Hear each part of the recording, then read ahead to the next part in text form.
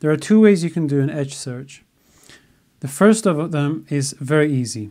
You start off from behind the material, and what you're going to do is you're going to pull, and for the next stitch you're just going to move a stitch forward, let's say a quarter, like so, in front of your previous stitch.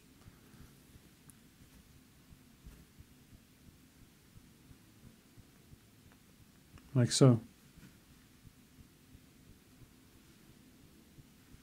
And you do the same thing again and again and again.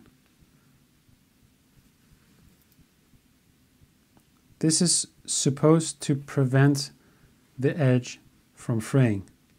Now, I'm not really a big fan of hand serging, because by the time you have been serging at the seam, because you have been moving it in your hand so many times, what's going to happen is it's inevitably going to fray. I do prefer a very nice, neat overlock to any of this nonsense. There is another way you can do this, and this one is slightly better, but then again, very time consuming, and it just does exactly what an overlock would do, just not as well. And that's like the following. So you go forward to where your stitch came out, and what you're going to do is you're going to take both of the threads that are coming out of the eye of the needle and wrap them counterclockwise over the needle, and then you're going to pull, and as you're going to pull towards the direction of the edge. So like that. Don't pull it up or sideways, just pull it straight 90 degrees up to the raw edge. Then for the next stitch you're going to repeat. This is also called a blanket stitch. So again, whoops, counterclockwise over the needle like that, and you're going to pull towards the edge like that in the same direction. Don't pull too tight because it's going to draw everything together. Again, needle in right in front there.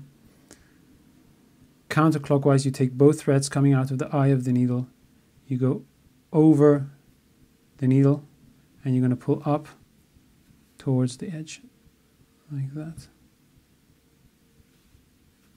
So let's do this a few times.